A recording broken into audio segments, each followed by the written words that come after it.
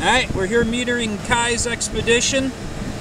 Gonna reset this real quick. That's a 49 at 33.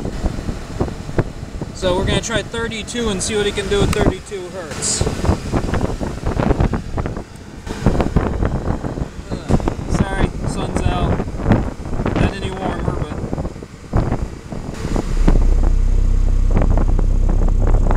nope, 49 flat.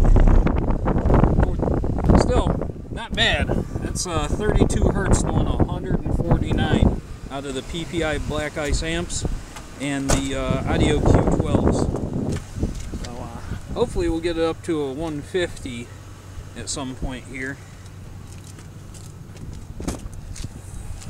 And, this is what the new setup in the back looks like. Batteries along the bottom, Black Ice amps up top, voltmeters.